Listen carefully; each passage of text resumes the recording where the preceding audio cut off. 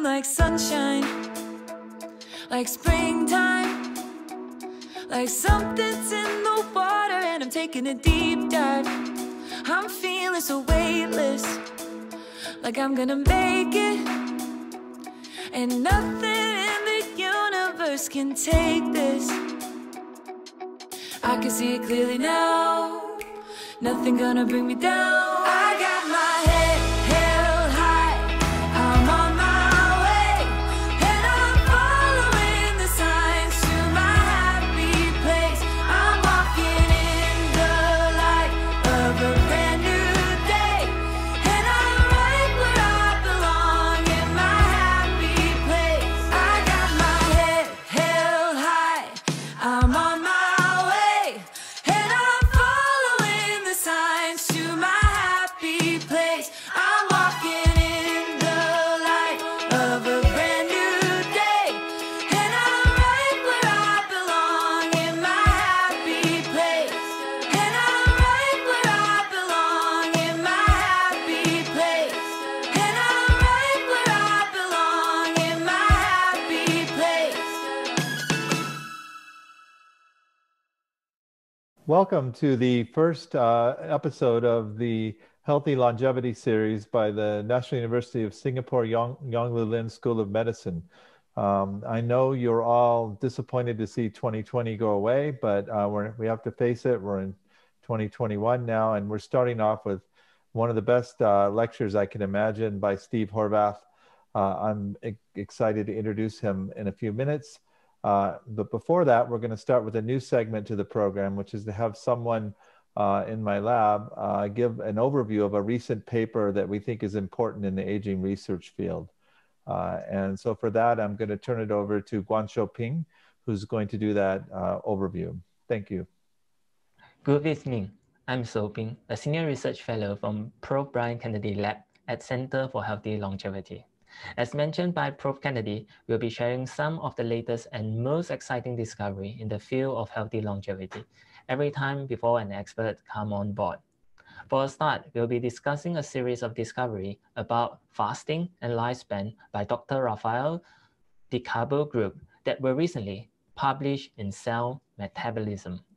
Since the discovery in early 1930s that reduced food intake extend the lifespan of rat, calorie restriction, defined as a reduction of calorie without causing malnutrition, has been shown to extend the lifespan of a wide range of species. So, to examine the effect of calorie restriction on human lifespan, researchers have been working on study of calorie restriction in non-human primates for over 30 years. However, study at the National Institute of Aging and at the University of Wisconsin demonstrated very different outcome in terms of survival, which created some controversy about the efficacy of calorie restriction in non-human primates. However, subsequent analysis found that there are methodological differences between the two sites, which mainly include the composition of the diet and their feeding regimen. Hence, Dr. DiCarbo group set up to study whether the difference in diet composition and feeding regimen would lead to distinct outcome in terms of survival. In that study, the mice were divided into two diet groups. One group received the University of Wisconsin sucrose-rich diet, and the other received the National Institute of Aging low sucrose diet, albeit with similar carbohydrate level. Mice within each diet group were then separated into one of the three feeding regimens: ad libitum feeding, 30% calorie restriction, and a single meal per day feeding, which was initially introduced to control for calorific difference between the two diets, between ad libitum feeding and calorie restriction. Apparently, the time-restricted 1 meal per day fed animal consumed all calories within a few hours, resulting in a long daily fasting period. Compared with ad libitum mice, the time-restricted feeding mice were healthier, lived significantly longer, in fact, 11% longer and show a delayed onset of fatty acid disease and hepatocellular carcinoma, even though they were consuming the same number of calories as the mice in ad libitum group. If calorie restriction is carried out and 1 meal a day is maintained, then life expectancy can be extended by 28%. So how was this type of time-restricted feeding has such a profound effect on long-term health and survival? To gain insight into the metabolic and signaling pathway, Dr. DeCarbo and colleague repeated their experiment where the mice were still divided into 3 feeding regimens using similar diet plan and was fed for 20 months. After that, they performed an integrated analysis of data from mouse liver, transcription, and metabolite profile. They found that when compared with ad libitum mice, the specific pathway enriched under calorie restriction include detoxification, molecular turnover maintenance, and energy supply, while the pathway linked to central catabolism spanning glucose, amino acid, lipids, and nucleotide was specifically found under the 1 meal per day diet group. Further analysis showed that the common core pathway for calorie restriction and only 1 meal per day group is the serine, glycine, threonine metabolic axis that interrelate with a large number of pathways, many of which are fed by mitochondrial supply energy. These findings support the idea that protection, repair, replacement, and event are involved in keeping an organism young. Direct comparison between the different feeding strategy also unveiled that short-chain fatty acid pathway and hence the gut microbiota also play an important role in improved health. These findings were also recapitulated in the serum metabolome from non-human primate, suggesting that this mechanism could be conserved from an evolutionary perspective and potentially replicate in human. So overall, these results are consistent with the current paradigm that calorie restriction response have evolved as an adaptive pro-longevity response to food scarcity, where below a certain resources threshold, organisms will reallocate energy almost exclusively towards homeostatic maintenance and allowing an organism to survive the bout of famines. So, in order to stay healthy to our old age, the least we should do is not only not to overeat and not eating unhealthy food, we must also not feast too frequently in order for the repair and maintenance mechanism to kick in. As the saying goes, we must always stay hungry for success, literally. Well, that's all. Thanks for listening. Now back to Prof. Kennedy. Thank you, Xiaoping. Before we start the seminar by Steve, I want to remind everyone to use the Q&A function to ask questions, and we will try to get to as many of those as we can at the end of the session. I'm really excited today to have Steve Horvath. He's a professor of human genetics and biostatistics at UCLA. His lab does a wide array of different kinds of science, but what really has, I think, been exciting to me is the biomarker work that's been done to try to measure biologic aging. In the last couple decades, we've come up with a number of interventions that may slow the aging process, but it's extremely difficult to understand whether they're likely to work in humans. I think the groundbreaking work that Steve and his colleagues have done have really set the stage now for us to measure whether interventions work in slowing or reversing the aging process. So I've asked Steve to be the first speaker in a series of talks we're going to have on biomarkers of aging. And I'm really excited that he could join us. His talk is Epigenetic Clocks for Clinical and Preclinical Applications. And so take it away, Steve. Thank you so much, Brian. It's a real privilege and honor to present to you today. I'll talk about preclinical studies in mammals, clinical studies using my favorite mammal, humans. What recent methylation studies have revealed is that the DNA molecule is really a gigantic aging clock. really in all nucleated cells. And this statement pertains really to all species. I will talk today about cytosine methylation, which plays a very important role in the development of vertebrates. I emphasize vertebrates because cytosine methylation cannot be observed in important invertebrates, such as C. elegans, a worm, or Drosophila. But methylation plays an important role in development. It's widely acknowledged, but recent studies also show that it plays a role in aging. We use many different platforms for studying methylation. In particular, we use so-called infinium arrays from Illumina. Often the human chip, the so-called EPIC chip that measures 860,000 locations in the DNA. But a lot of work that I present today was generated on a custom mammalian chip that is available for all mammalian species. Any species that you can think of can be profiled on that array. We are looking at 37,000 highly conserved cytosines across these mammalian species. And to briefly remind people, back in 2013, I presented the so-called pan-tissue epigenetic clock, which really stands out in the sense that it applies to all sources of DNA. All organs can be profiled by it, which is quite remarkable because many other omics data do not have that feature. For example, you cannot build a pan-tissue clock on the basis of proteins or metabolites and so on. That's kind of remarkable that this is feasible across tissues.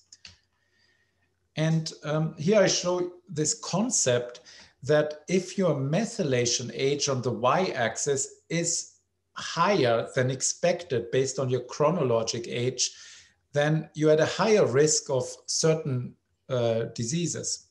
Conversely, if your epigenetic age estimated, for example, using blood or saliva or other tissues is lower than expected, then this is often good news. But there was always the question whether epigenetic, if you allow me to go back, this distance from the regression line is what we call age acceleration.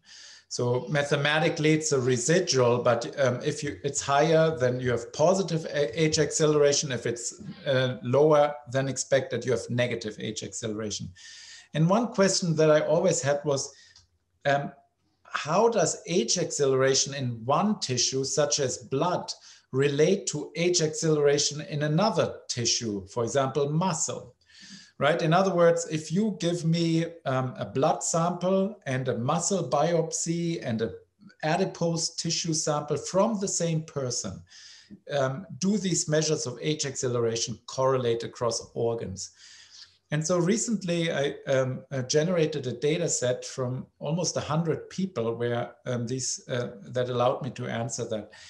And I show you here pairwise correlations of tissue. So interestingly, blood is actually quite representative of many organs, you know. So you see age acceleration in blood is correlated with a Pearson correlation of 0.62, with epigenetic age acceleration in lung, correlation 0.51 in adipose, 0.42 in kidney, but interestingly, low correlations in liver, you know. So from that, I learned that epigenetic age acceleration in blood is not informative about your liver, you know.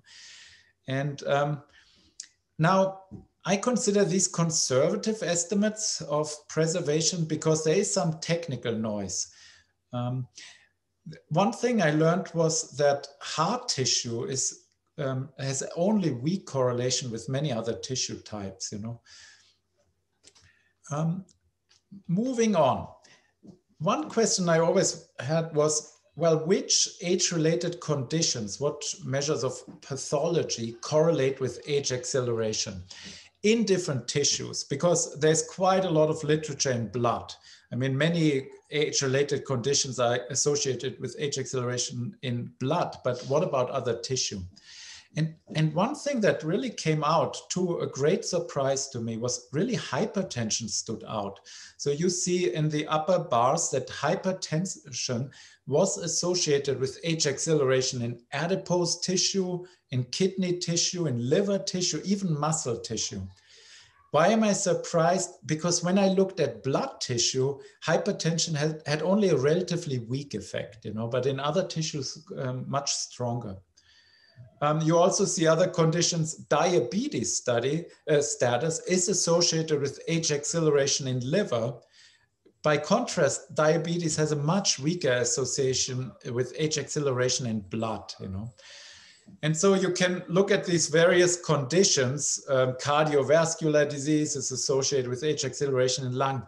And what we learned from that is that many conditions are associated with epigenetic age acceleration in non-blood tissues, and which is kind of depressing because it means you should really profile many tissues in a person.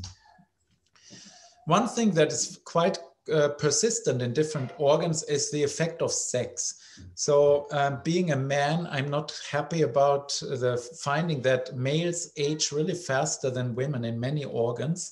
You see here, these are relatively small sample sizes, but the pattern is quite consistent. It's always the blue bar for men is higher than the pink bar for females, so age acceleration is higher, especially in muscle tissue. We observe a very strong effect, spleen, and so on. I want to come to a different topic, what some people have dubbed the central question of biology. Why do similar species such as mammals have markedly different maximum lifespans? There's a vast literature on that. One of the findings is typically bigger animals live longer lives. So lots of ecological studies, animals that fly live longer and so on. But I want to show you the results of an epigenetic study.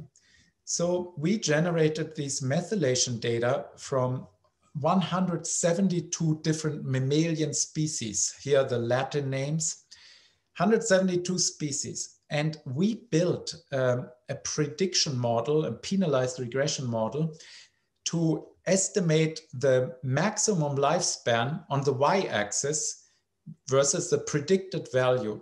Needless to say, this is a completely unbiased analysis. This is a so-called leave one species out cross-validation. This is an unbiased assessment. And you observe the correlation of 0.88. I mean, it's mind-boggling that you can use methylation to very accurately predict the lifespan. Why is it mind-boggling? Because maximum lifespan data are very inaccurate. You can, for some animals, we know maximum lifespan very well. Humans, right? Human maximum lifespan around 122. But for many animals, there's substantial noise. But what you can see, despite of that noise in the maximum lifespan, we still get very high correlations for the prediction. And what does that mean? It means if you give me a blood sample from any animal, you don't tell me what animal it is. You tell me nothing about it. I run my methylation array. I can predict the maximum lifespan of that animal. The same statement, interestingly, pertains to gestational time. Methylation allows you to predict gestational time. It allows you to predict age at sexual maturity, actually many species characteristics. But because I'm an aging researcher, I'm particularly fascinated by maximum lifespan. I want to talk about epigenetic clocks for mammals. So now we're talking about measuring chronologic age, not lifespan, not maximum lifespan. And I just present a curious clock. So this is now an epigenetic clock that applies to tissues both from human and rats, okay? So meaning you give me a blood sample from a rat or a blood sample of humans, I want to measure the age using one mathematical formula. And this is possible. And there's a statistical trick. So one way to address it is you form a measure of relative age that I describe here. So relative age is simply the chronologic age divided by maximum lifespan. And by mathematical definition, that value lies between 0 and 1. For example, the maximum lifespan in rats is 3.8 years. And so anyway, relative age puts these two species with very different maximum lifespans on the same footing. And here I show you the results. The left panel shows you the results of mixing, so to speak, rat samples with human samples. And the green dots are human tissue samples, the red dots are rat samples, and it's one clock, you know, and you see a correlation 0.95. It's very accurate. The right panel shows you an excerpt of the data. It's basically only rat tissues, and now these points are colored by tissue type, you know. And but it is quite remarkable that you can take these evolutionarily very distant animals, different lifespan, and have one clock that applies to both species. I mentioned as an aside, why do we build these clocks? Why do we build human rat clocks? Well, the goal is, of course, to evaluate anti-aging intervention. And here I show you a study from Harold Katcher and Akshay Sanghavi, who developed a plasma fraction treatment. And according to these human rat clocks, this treatment halved the ages of rat tissues in blood, liver, and heart. I mean, it's a treatment that is almost too good to be true. You know, if somebody had told me you can observe such strong effect, I wouldn't have believed it. And now we're in the middle of trying to replicate it. So we will do follow-up studies, both in rats, but also dogs, in order to replicate that finding. I need to emphasize it's not yet published, not yet peer-reviewed. What about the naked mole rat? The naked mole rat is a very interesting animal to aging researchers because it appears to have negligent senescence. And in theory, I thought maybe it's not possible to build an epigenetic clock for naked mole rats. Maybe there are just no methylation changes. But after collaborating with Vera Gorbunova, Chris Fawkes, and others, we have now developed very accurate clocks for naked mole rat, really for most tissues, kidney, skin, liver, blood. So at least at an epigenetic level, these animals age. And what is interesting is even young animals age, you know, because a naked mole rat, supposedly the oldest animal ever lived till age 37. So one may think that early on there is no aging, but you perhaps can appreciate looking at the x-axis, even between 0 to 10 years, there's actually quite some change. I want to talk now about so-called a universal mammalian clock. So that very much extends the study of humans and rats, because you could say, why not build a clock that applies to all mammals? And we had data from 130 mammalian species where we had age information, and we built several clocks. Let me start with our worst clock. I call it the naive universal clock. Why is it naive? Because the statistical analysis was naive. We simply take the chronologic age of the animals and do a log transformation. And then we regress that log transform age on cytosine methylation. And interestingly, even this naive approach leads to very high correlations in a cross-validation approach, correlation 0.96. I want to explain the labels. Each dot is labeled by species. So 1.1, 1 stands for primates. Primate number 1 is humans. But we have, of course, all these other species that are listed here: pigs, elephants, mice, blind mole rat, and so on, tigers, and many marine mammals, beluga whale, bowhead whale, and so on. And even this naive approach really leads to this very high correlation. But the naive clock is not the one I would use. So we developed 2 other clocks for placental mammals. I prefer these clocks because they are simply more accurate, So the correlations go 0.98, so very high accuracy for clock number 2 and clock number 3.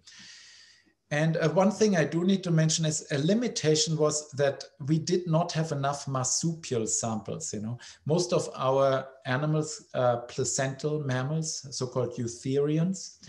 And so our clocks are particularly accurate for placental mammals. We have a clock for marsupials, but it's kind of work in progress.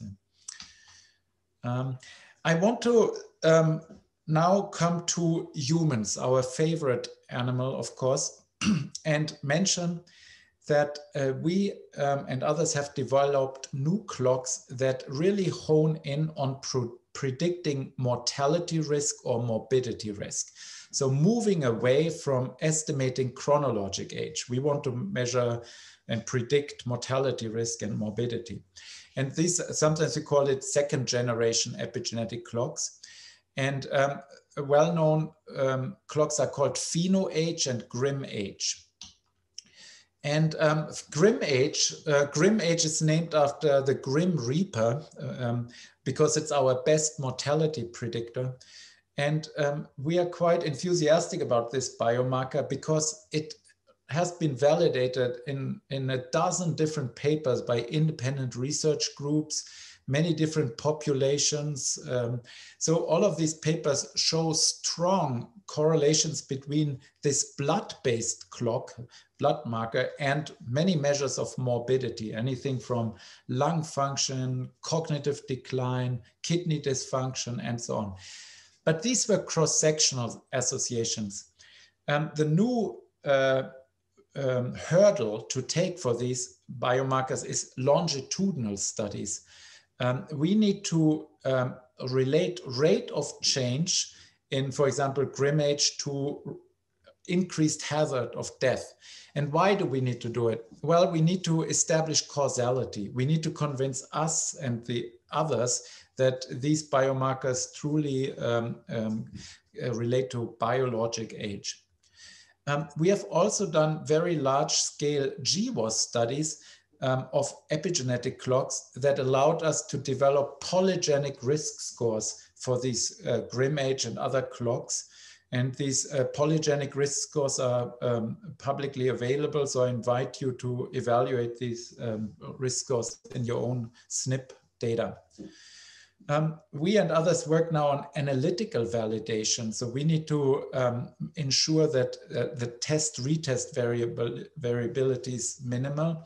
And I can already tell you that grim-age has exceptionally high intra-class correlation in all blood data. So in my worldview, grim-age is ready for prime time in human clinical trials. So grim-age stands out with predicting time to death, time to coronary heart disease, even time to cancer, early menopause. And excitingly, these clocks are already being used in human clinical trials. There's a study, was a small study, a phase 1 clinical trial by Greg Fahey and Bobby Brook, who evaluated a novel treatment to regenerate the thymus. The thymus gland trains the T cells in your blood to become fully mature. And so Greg Fahey developed a cocktail for regenerating the thymus. But there was a very interesting side effect of that, a positive side effect. This cocktail actually ended up rejuvenating the blood according to epigenetic clocks. So here each panel corresponds to a different epigenetic clock.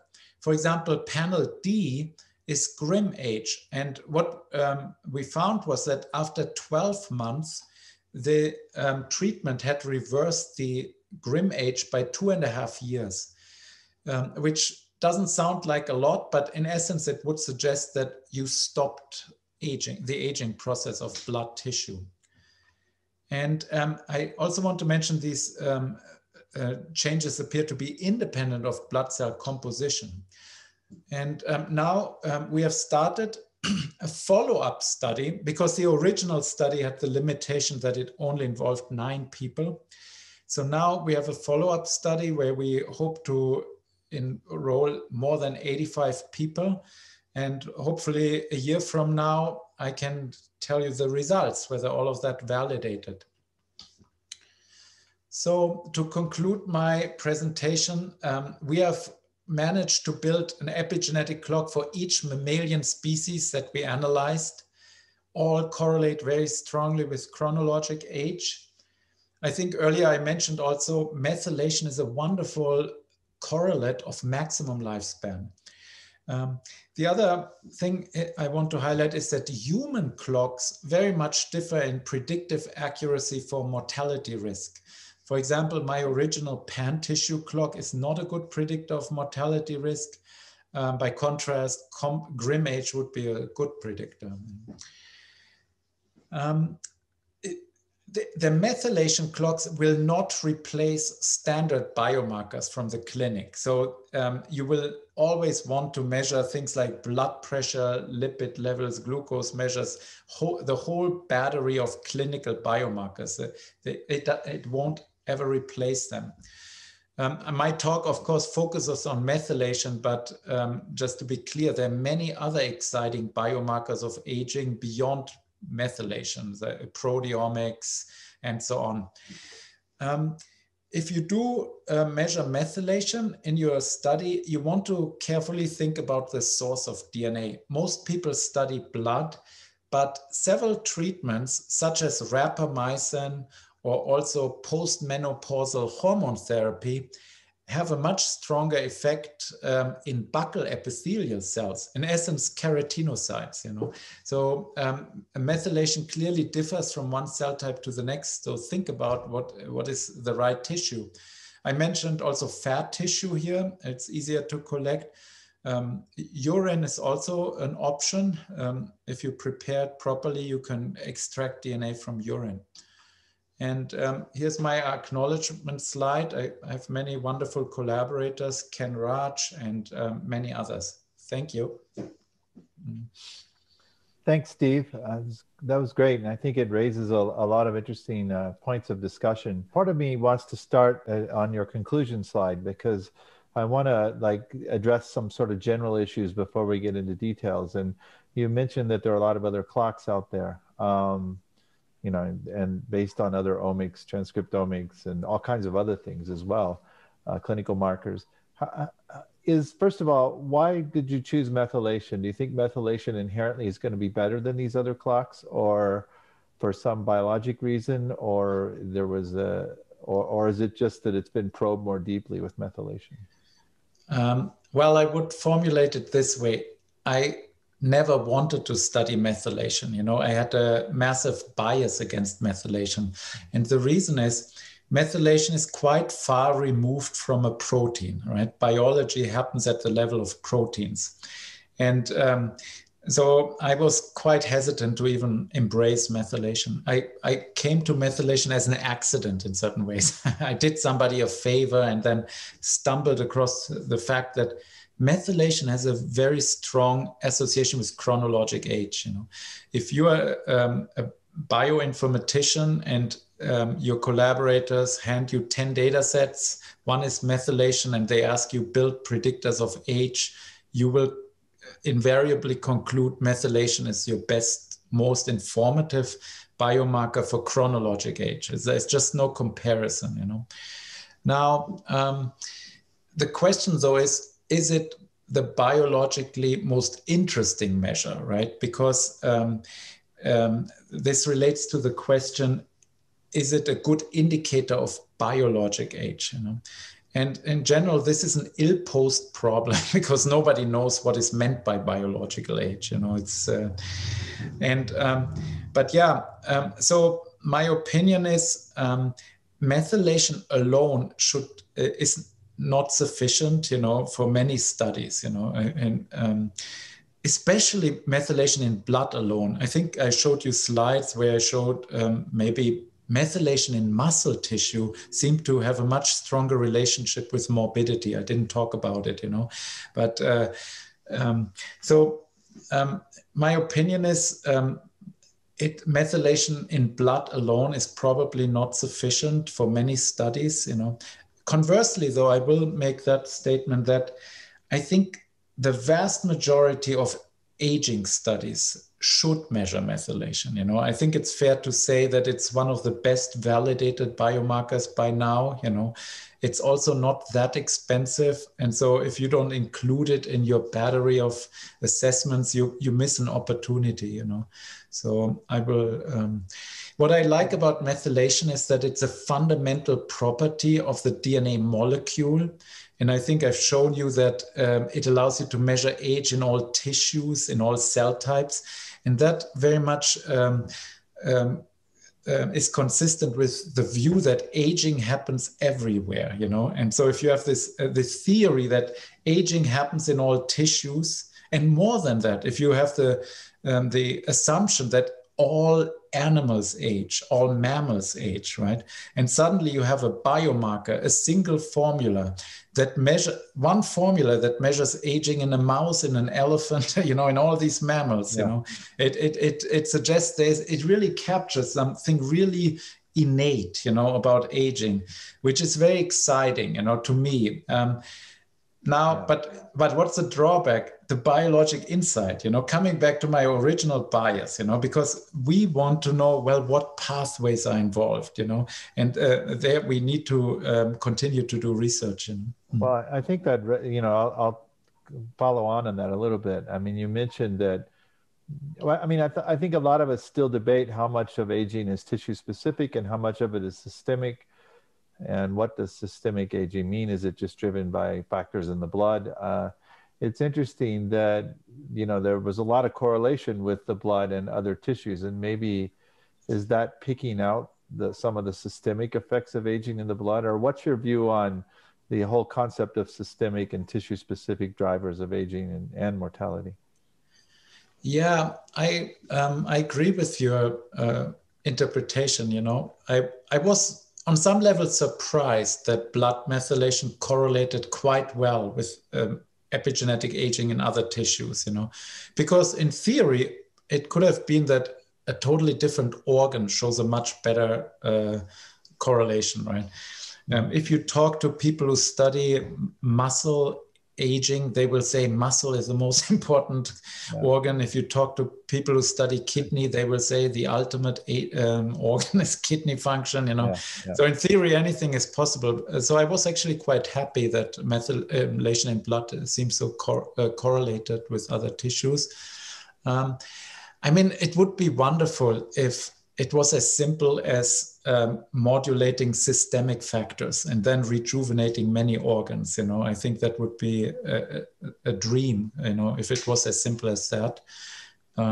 Hopefully it will pan out. I don't think, but many people do research on that topic right now. Hopefully we will know in a couple of years.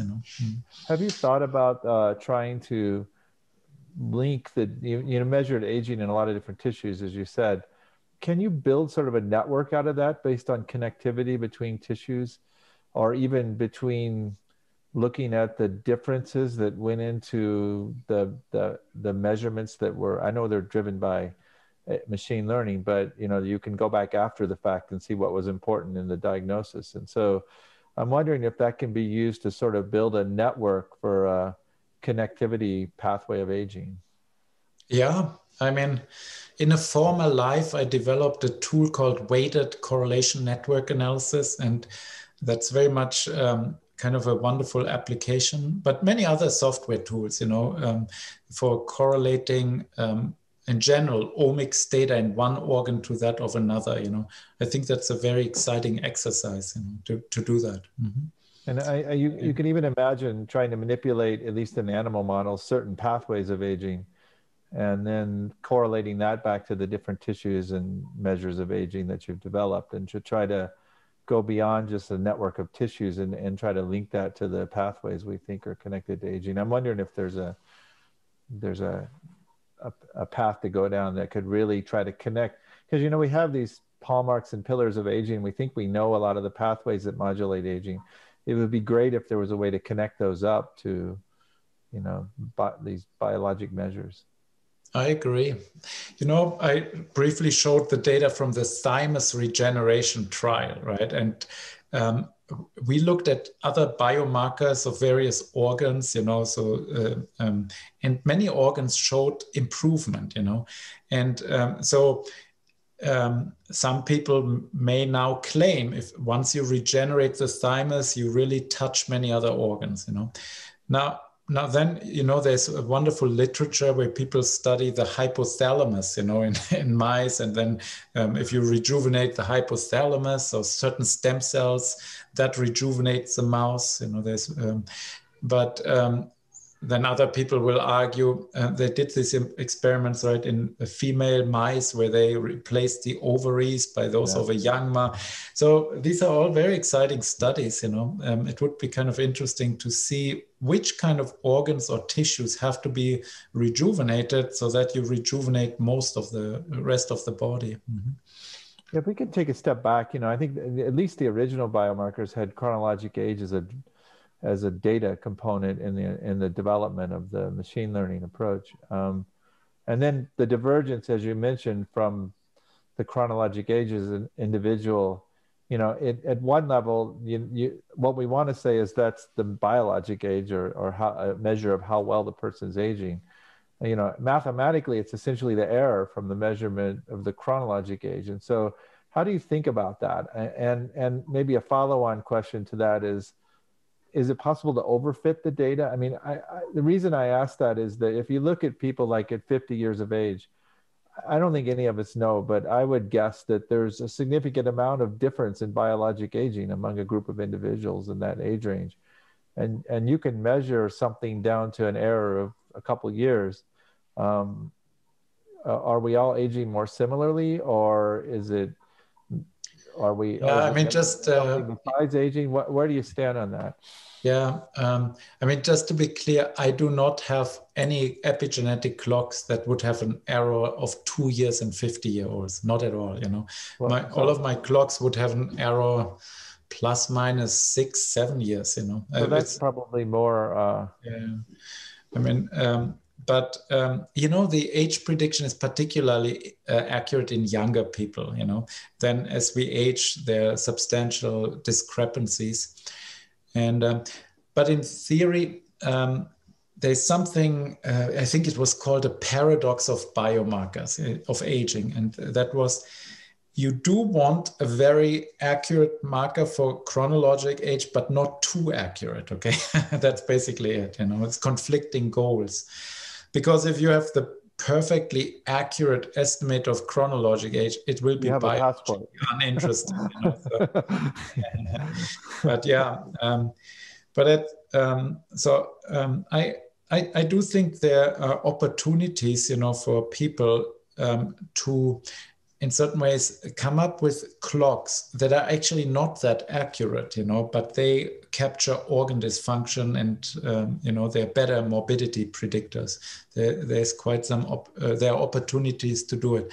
Conversely,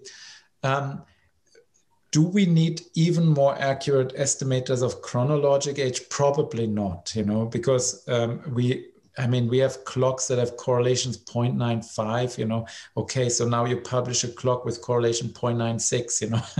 The improvement is marginal, you know. It's more about perhaps clocks that have better biological interpretations, you know, where you more clearly can interpret, for example, that they measure stem cell properties, you know, or clocks that relate to inflammation and other hallmarks, you know. Do you think a methylation is it just a marker or is it a driver? And I think we've talked about this before, you know, is there anything that can be gleaned from the specific methylation sites that are being measured or weighted highly in these different clocks? Yeah, there are a couple of clear insights. And one of them is that this cytosines often relate to developmental processes, you know, and that's probably one of the deepest insights that came out of these epigenetic clocks is that, remember how I showed they apply to children, they apply to prenatal samples, you know, periods in life that we do not associate with aging at all, you know. And but if you really drill deeper, that's often what you find, you know, that these cytosines are located in genomic locations that on the one hand play an important role for maintaining stemness of stem cells, or conversely relate to cell differentiation, you know. And so one can think about it, what it means, you know, and also along those lines, you wonder, why is it possible to build epigenetic clocks that apply to all mammals, you know? Why? Well, what's shared? Development. Development is quite similar between mammals, you know. So that's kind of the broad insight, you know, I would say.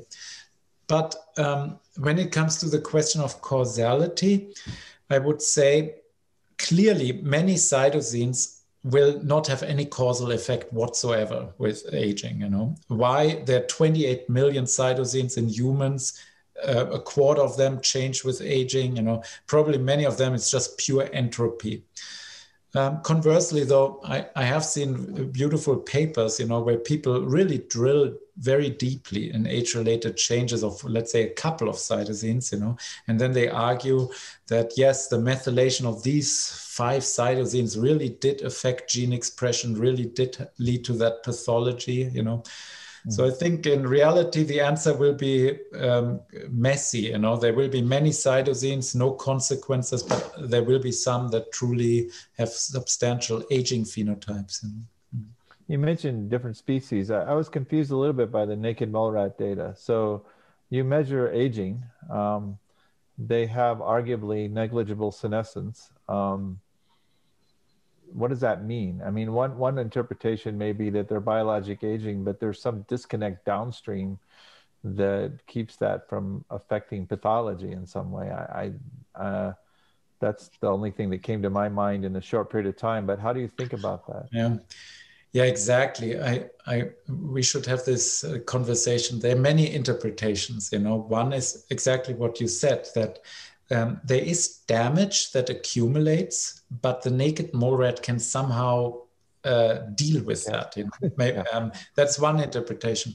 But there's also a totally different interpretation. It would say, well, maybe these cytosines really don't have any consequence. You know, they don't lead to pathology. You know, so so that's the other interpretation. I wonder if interventions would affect it in in naked mole rats. But you know, for me, a very important question is whether there are certain organs in the naked mole rat or tissues that do not show that effect, you know. So, and that's what we're currently working on. That's why we haven't finished the project yet, you know. It could be that certain tissues do not show aging effects on methylation, you know. Yeah, that would be fascinating.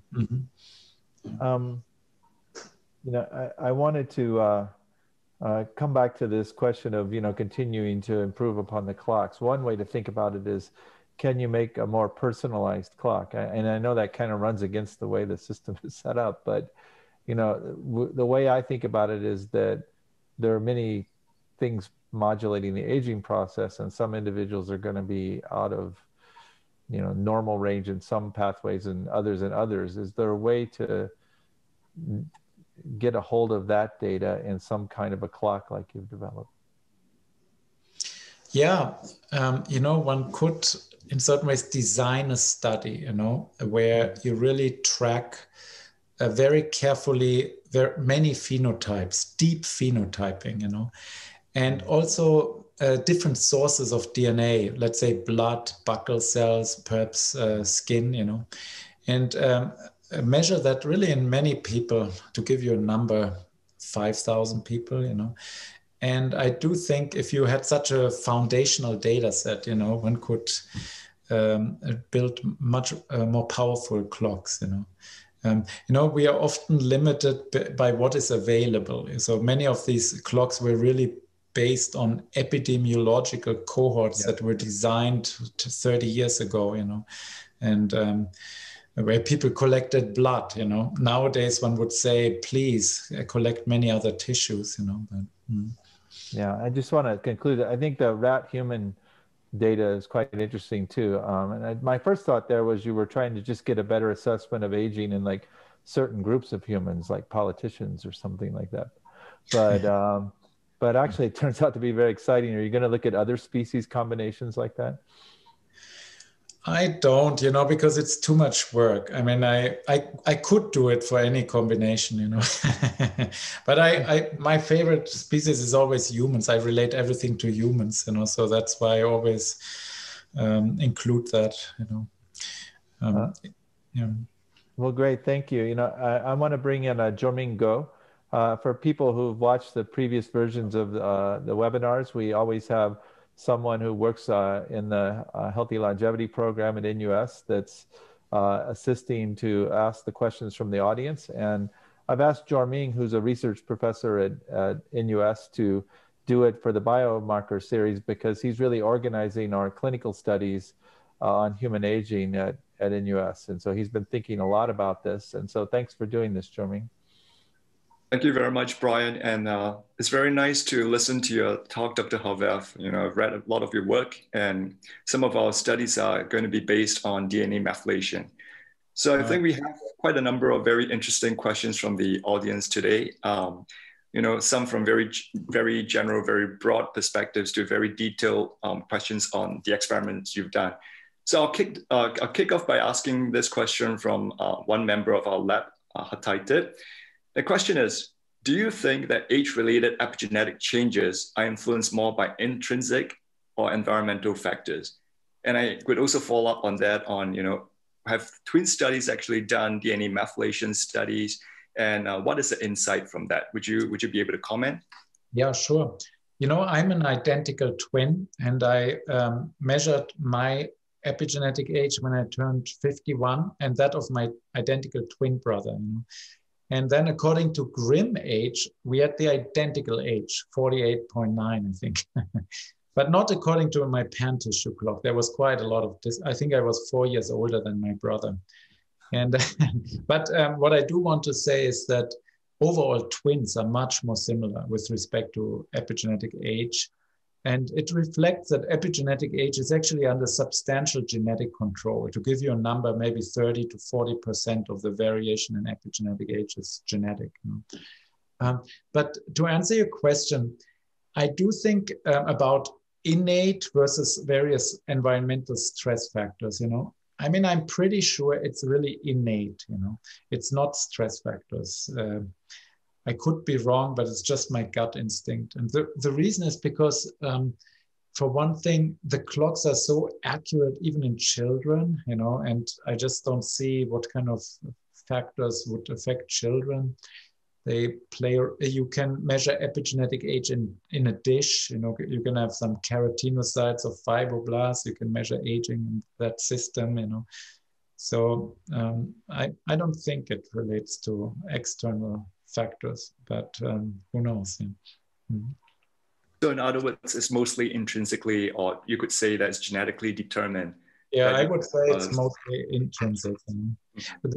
I mean, there's a cottage industry in epidemiology where people relate epigenetic aging to anything from air pollution, and of course, diet and so on.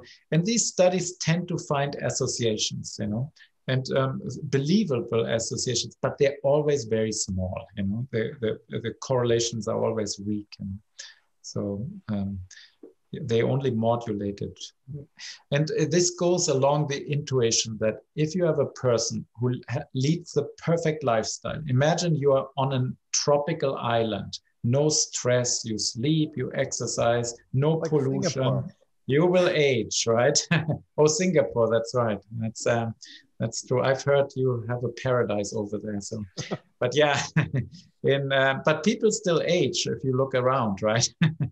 And Well, yeah. Although you have wonderful food, you still age. So there's something innate, that drives aging. And I do think the clocks, the epigenetic clocks, relate to that innate aging. Mm-hmm. So, Dr. Horvath, since you brought up the topic of, island paradise, there are these reports of different blue zones, right? Areas in the world where there are exceptionally long-lived centenarians. So, places that come to mind remind me of, for example, Sardinia, or even Okinawa. Now, has epigenetic aging been tested in such populations? Are you aware of any of those studies? Well, I'm aware of small studies. So I looked at Italian centenarians. So Italy is one of these blue zones, but not Sardinians, And in these the offspring of centenarians were younger. Doesn't quite answer your question, but beyond that, I've never studied these populations you mentioned. I mean, it would be super interesting to apply these clocks to Okinawa, for example, as you said. Mm-hmm. Thank you. I have another question from the floor, and it's from Yen Gruber. And the question is that it is quite interesting that hypertension is correlated with epigenetic age in tissues that are not typically thought to be linked directly to the cardiovascular system, for example, the adipose tissue. So yes. Do you have a sense regarding the ultimate cause of these changes? Now, is it that hypertension is a factor that increases aging in all tissues, or is it that people that age faster have both high blood pressure and increased epigenetic aging in the adipose tissue? Yeah, I cannot comment on that. It's a causal statement, I think the way to do it would be to perhaps use SNP markers as instrumental variables, maybe Mendelian randomization, or a longitudinal study, but I really don't know. What I can tell you, as I mentioned, the correlation between hypertension and blood age acceleration was really relatively weak, So that's why this just came out of nowhere, this finding. And I'm as puzzled as everyone else is. But hypertension really stood out as the one morbid condition, that really accelerated aging in all these other organs. Mm-hmm. That's very interesting. We have one more question from the floor, and it's from Bibek. Mm-hmm. What do you think about the differences in age acceleration between males and females? Could it be due to differences in hormones, body composition, fat mass, or composition of muscle mass? Would you be able to comment? I mean, so let's say I do think hormones play a role, because I keep finding insights surrounding various hormone treatments, and I haven't quite nailed it down, because hormones are just so complicated, and many hormones. I mentioned the thymus regeneration. That was based on growth hormones, and that seemed to have a beneficial effect. Then at some point I studied menopausal hormone therapy in women, and that rejuvenated, for example, keratinocytes, but not blood, And conversely, women who enter menopause early, they tend to have accelerated aging, And so I keep seeing themes for hormones, but it's complex, Mm-hmm. Sorry, no good answer for you. Yeah. Maybe we'll just go through one more question from the floor. And the question is, in your studies, you looked at cytosine methylation. Is there a reason why you didn't look at adenine methylation? Yeah, it's strictly a technical reason, because people have developed very robust ways of measuring cytosine methylation. But adenine methylation would be very exciting in certain invertebrates. There's some literature where people suggest that C. elegans has adenine methylation. And so every 3 years I fire out an email to people and say, can you measure adenine methylation accurately? Because the minute somebody can measure it accurately, I would love to use it to build a clock in C. elegans or other invertebrates. So thank you, Jerming, for the great questions. And thanks a lot, Steve. This was a really exciting discussion. I want to remind everyone that they can go to the chat room and continue the discussion after the talk if they like. This is my last webinar from the US. I've been back traveling in the US, and I'm in Park City, Utah right now, but I'll be quarantined or in other words, locked in a hotel room in Singapore next week. So I'll see you from there. And you should come back next week because we have Jackie Han from Peking University who'll be continuing discussions of biomarkers and aging. And I think that's very exciting. I'm excited to hear what she has to say. As you know, we typically leave you with a little vignette from someone you've probably heard of. And so for this week, we chose to pick a rock star who never seems to age. And so we are going to show you a small video about what he does to keep being satisfying. Thank you very much. This was the image right after Mick Jagger underwent medical treatment, reportedly for a heart valve issue, saying, "Thank you everyone for your messages of support. I'm feeling much better. On the mend." Mick Jagger, famous for racing across the stage, it's been said, he performs the equivalent of 12 miles in a single performance. And tonight, the new video from Mick Jagger, out to prove he's back.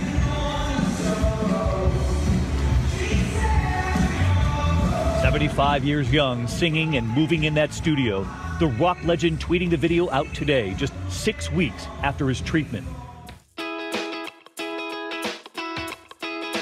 I'm feeling like sunshine, like springtime, like something's in the water and I'm taking a deep dive. I'm feeling so weightless, like I'm gonna make it, and nothing in the universe can take this. I can see it clearly now, nothing gonna bring me down.